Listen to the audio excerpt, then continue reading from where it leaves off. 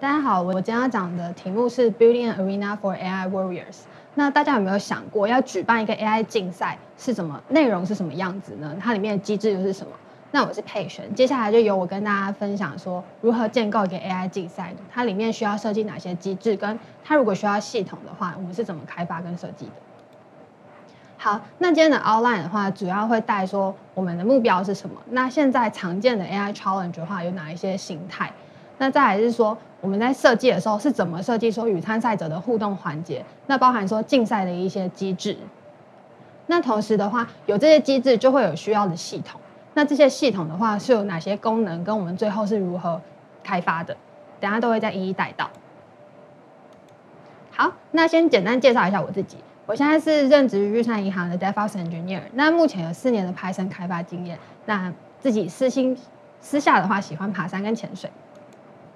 好，那其实简单介绍一下我们的目标。我们的目标其实就是希望能找到更多优秀的伙伴。那也想要跟大家分享一下说，在金融世界里面，我们遇到的 machine learning 问题又会是什么？那我们从2019年开始的时候，就陆续有举办一些相关的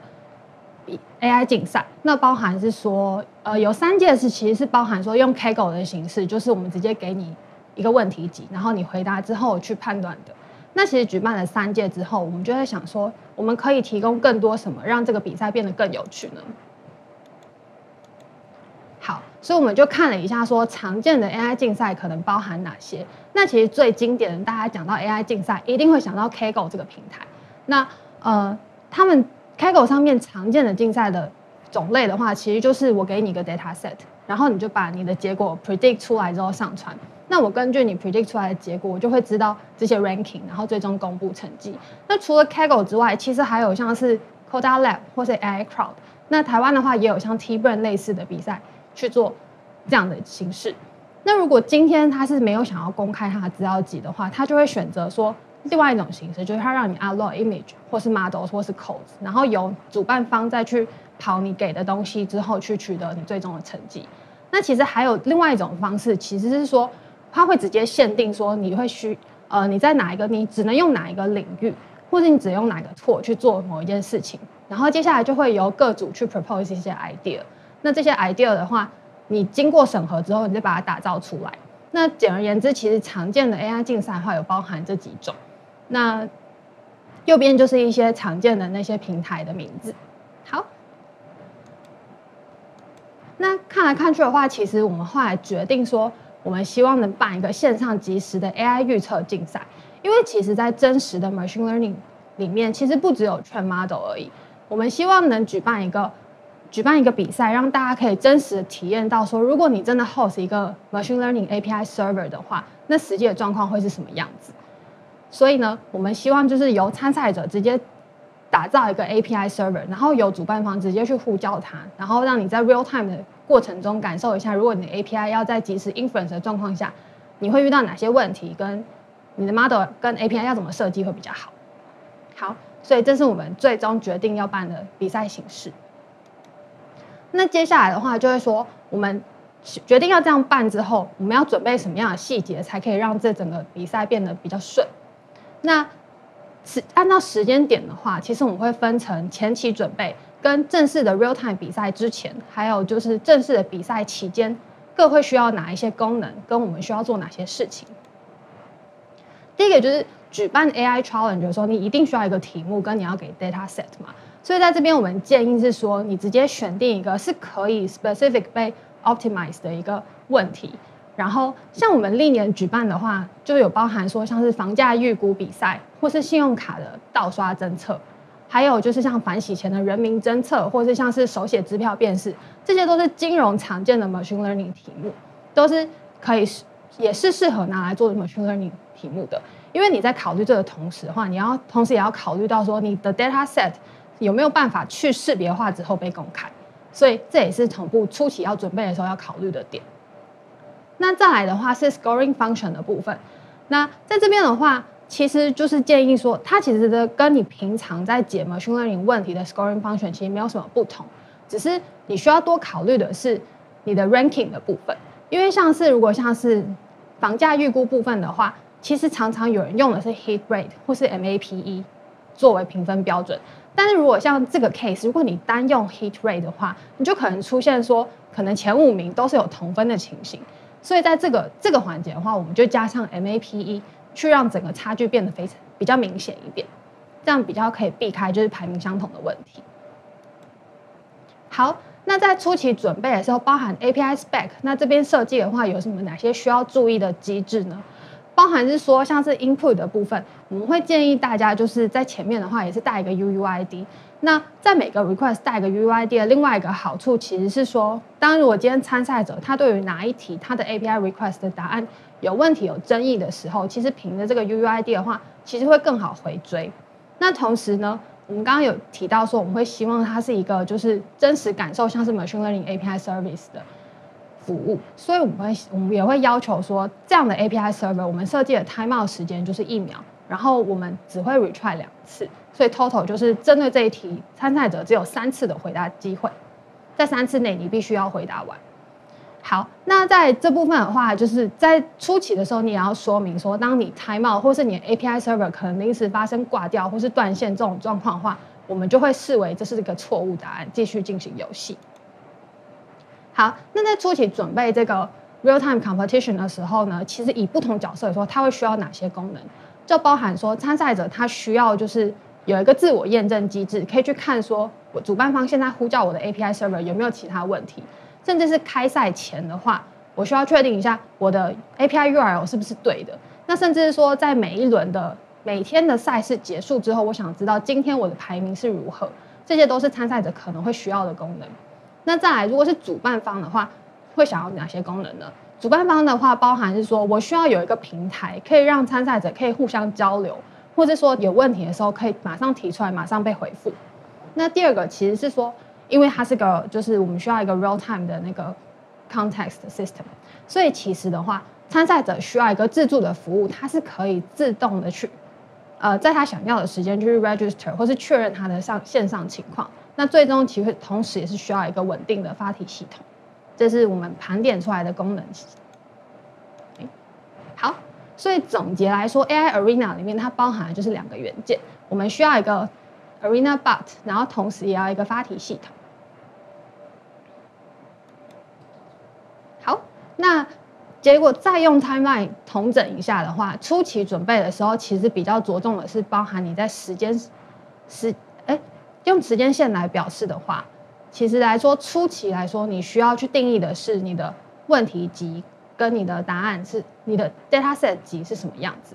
那再来的话，是你的 scoring function 怎么定，跟 API spec 要怎么定，这些是在初期的时候就必须要确定好的，避免说你在后来又要陆续改来改去的时候，其实参赛者也会觉得说你的规格怎么一直在改。那在正式比赛期间的时候呢，参赛者就透过 bot 跟 scoring system 去更新它的那个 API server 状态。那最终的 real time contest 的话，我们这边是会直接在竞赛的页面上直接公布，跟参赛者说，好，那接下来的为期4天的每天晚上的6点，我们就会正式的开始去对你的 API server 发题。那等发完题之后呢，我们会在 Slack 的 channel 上公布说，那今天的比赛来说，可能前几名是谁，整个 leaderboard 会在透过 Slack channel 发出来。那就是这是整个比赛的流程。好，那接下来就要讲说我们如何去开发这个 AI Arena 系统。好，那这个 Arena 系统的话，我们其实整个系统都是使用 Pops Up 的 pattern 去完成它的，包含说参赛者他必须对 Slack channel 发送他的，假设他要验证他的 API server 这个讯息的话，那Arena Bot 就会先收到讯息之后，他就直接先回给 Slack， 然后再去做后续的事情。那包含 Scoring System 也是，我们利用把每个元件，包含是发题系统，或是产生题的，或是速度的 control 这些，全部都是用 Pops Up 去接偶。那它这样的好处其实是说，我们可以避开说比较长时间的 waiting 的 request service， 像是可以想一下我们的 API server 可能会，我们的发题系统可能会遇到哪一些问题。第一个是，如果今天你遇到一个参赛者 server， 它其实就是每一次 request 都会 time out 的话，那以我们的规格，1天我们需要发8000题的话，那其实它的 worst case API response 的 worst case 就是我们发给他的话 ，total 需要耗时的就是 timeout 设定1秒，那 retry 2次，我们 total 会发3次 request， 那这个 worst case 就是3秒。那8000题乘以3秒的话，那大概今天晚上呼叫完，就是大家整个都是 hang 在那里。所以我们把它整个 service decouple 出来的话，那在 process 要增加或减少的部分的话，都可以有一点余裕，在设计上也会干净一点。那接下来的话，我会讲一下说我们是怎么去开发这个 ArenaBot 的部分。那在这边的话，我们是选用 Slack 当做我们的交流平台，然后并在上面安装 SlackBot， 提供参赛者有自助的服务。那在 Slack 开发上的话，有几点可以跟大家分享，包含说，因为 Slack 其实是会呼叫你的 API server 去取得你的回复的嘛，所以其实在这边的话，你会有一个要在 Slack 上面登记的 URL。那在这边的话，安全性的话，也是建议大家去 validate 一下它的 source， 确保说你今天的 request 真的是从 Slack 上面来的。那再来是 Slack 有一个其他的规定是说，你必须要在3秒内回应它的 post request， 不然的话，它就会认为你这个服务其实是无效的或是不健康的。那之后，如果你这个参赛者还有在想要发 request 的话 ，Slack 就会觉得说你这个服务是不健康，就不会再发了。所以要注意，就是你要在3秒内回复它。那我们怎么做到这件事情呢？先从第一个开始，怎么 validate 它？因为我们的服务的话，基本上都是用 Flex 建制完成的，所以在 Flex 里面其实就有一个 before request 这样的机制可以去使用。那在这边的话，我们去验证了说，检查一下它的 header 是不是有带 from Slack 来的特定的 headers， 然后同步的话也会检查说它的 timestamp 是不是有在可能5分钟、3分钟之内，因为这样的话，其实如果时间隔太长的话，它可能其实就不是一个真正的 request， 它可能是一个 replay 的 attack。那再来的话，我们也会 validate 它的 signature， 确定说这部分都是正确的，我们才会让这个流量放行。好，那我们接下来讲说，我们要怎么收到使用者 request 之后呢，先回给 Slack， 然后剩下我们再去做后续评分系统发题的事情呢？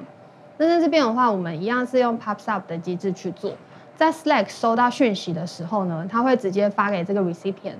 那 recipient 的话，它会确定这个流量是没问题的之后，就会把它的 comment 打包成一个 message 之后送到 Slack message topic。那送到 topic 之后，它会先回给 Slack 说 OK， 这个我收到了。那这样的情形就可以直接压在3秒之内。那接下来的话，假设今天参赛者他想要去 validate 他的 API request 的话，他就直接在由这个 consumer 再去把它接走，然后接下来再会去选择我们要设定的题目之后发给参赛者。那在这边直接由当时参赛者发出的 channel ID， 我们再直接回给参赛者。透过这样解耦的方式，我们就可以避开所谓的我们需要等参赛者 API server 回应的这段时间。好，那讲一下程式码部分，我们是怎么达到这个的。那在这边的话，我们是使用 Google 的 pops up 的 tool， 然后它也是有 Python 的 SDK 去完成的。然后在这边的话，像 Slack 的 consumer 的话，它就会一直去破现在的那个 Slack message topic 有没有相关的 comment 需要 process， 然后当它有之后呢，它接下来就会顺便直接打包往后送，然后让 Slack comment processor 继续去做它要做的事情。好，那接下来讲一下 scoring system 的部分。好，那当今天真的准备要开始发题之后，在 scoring system 里面又有哪些东西呢？ scoring system 里面其实大家直觉想的最重要的2件事情，其实就是你今天要把今天的题目发出去，然后并且把今天的 leaderboard 算出来送给 user， 其实这是它最重要的2件事情。那我先简介一下说 scoring system 里面有哪3个元件是控制说整个发题机制的，包含是 question generator， 然后 throughput controller 跟 API request sender。那 question generator 的部分呢，它会根据今天要发送的题目，它会抓出今天要发送的题目，然后并且说我们设定好说今天同时的话，参赛者可能就只会同时接收到几题这样的量级，然后他负责的事情就是这样。那再来是一个 throughput controller， 我们会把接下来如果他回答这边 throughput controller 的目的其实是要控制我们对各 team 参赛者的发题速度，所以这个是控制速度的部分。然后下一个其实是它的 request sender， 就是他做的事情其实蛮简单，他就接收到说，好，今天我有一个东西，我需要从现在的 topic list 里面，然后发送到 user 端，然后发送到参赛者的 API 端之后呢，我就把结果记录起来，然后就发下一个 trigger 的讯号给 controller， 然后让他继续往下一题发送。好，那整体来说的话，我们设计的话，一开始的 trigger 就是用一个 cron job 完成。像我们的游戏的话，大部分时候都是礼拜一到礼拜四，然后晚上6点开始这样，所以就会有一个 cron job 设定在每天晚上的6点。然后接下来就会有一个题目区，这是今天的题目，然后这边会把它拆成是开始的题目区跟一个结束的 topic 题目区，然后再来同时会有一个控制速度的 trigger topic， 然后最终会有一个要准备发给参赛者的这个有点像是发题区的这种概念的集区。那接下来的话就会有其他的 subscriber 去根据他 subscribe 的 topic， 然后去做出相对应的动作。好，那先讲一下 cron job 的部分。每天晚上6点的时候呢，我们就会把题目拆成今天，像是我们一开始的话可能会需要发5题的话，我们就会把所有 team 的一开始的5题先发到这个 topic 里面。那再来剩下的可能7995题的话，我们就会放在这个 question topic 里面。好，那再来的话，当今天的题目都产生 ready 之后，接下来我们就会发一个 trigger topic， 就是告诉他说今天的题目要开始打了。好，那再一段的话，接下来就是轮到 controller 这件事情。当他发现说哦，今天有个 start signal 出现的时候，那他就会把这个 message 拉下来去读说，好，那这个 message 它的 attribute 里面有没有 start 这个 attribute？ 如果有的话，他就用 start subscriber， 然后去这个 start question 的 topic， 把他需要发送的题目拉出来。那把它拉出来之后呢，他就转手送到 ready to send 这个 topic 里面，那他的任务就结束了。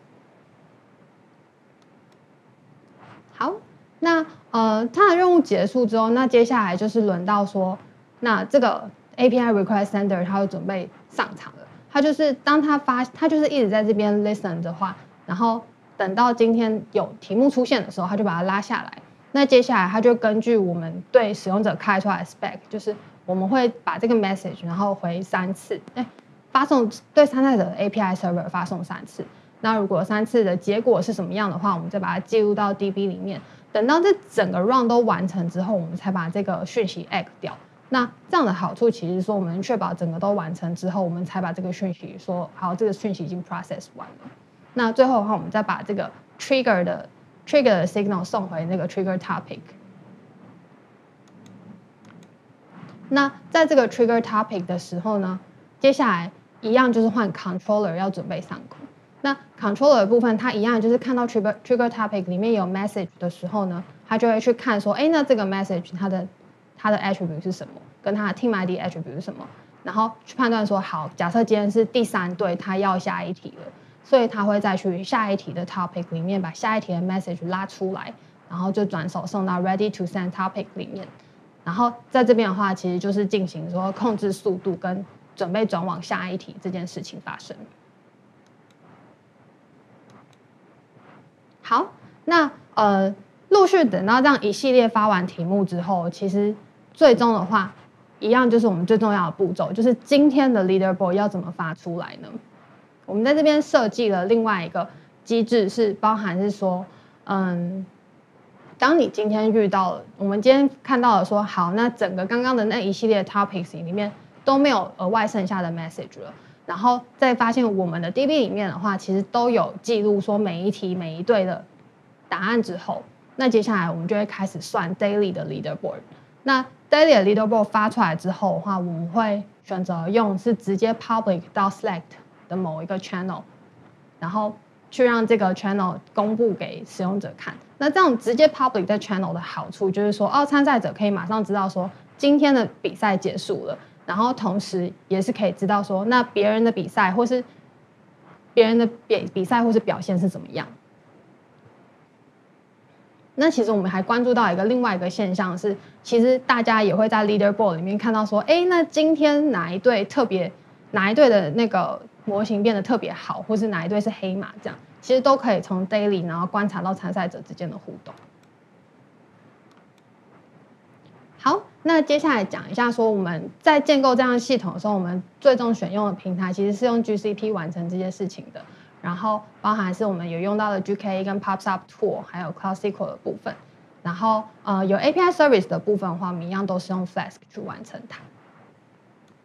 那简单 summary 一下，就是如何建构一个这整个 AI contest 这件事情，就是说当你在初期准备的时候，你是需要确定好你的规则跟你的 API spec 的话，因为其实真的不建议你公告了之后又一直改，这样的话其实会影响到整个参赛品质。那再来就是说，你的 ranking 也必须考量在你的 scoring function 里面，这样在后续比赛的时候，你比较不会有一些争议，也不会有什么并列第一类似这种的情况发生。然后其实第3点的话，如果需要这样的互动比赛的话，其实非常建议大家就是开发那种 self-service 服务。像这次的话，我们就有用一个 Arena Bot 去解决 user 的大部分可能想要注册啊，或是确认，或是 get log 的这些 function。那其实这样的话，你就可以让你的其他工作人员更加专注在可能有一些比较有争议或是需要讨论的问题上面。那基本上那种比较 routine 的一些客服的话，就不会出现在这个状况上面。然后最后一个是我们希望就是也是建议说，如果你有像这种有 long waiting 的 request 的话，也可以用 PubSub 的 pattern 去完成它，你就不需要有一个 service 就直接 hang 在那里这样。好，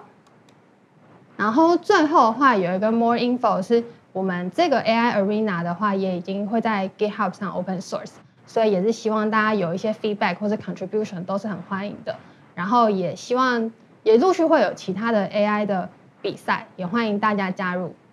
好，谢谢。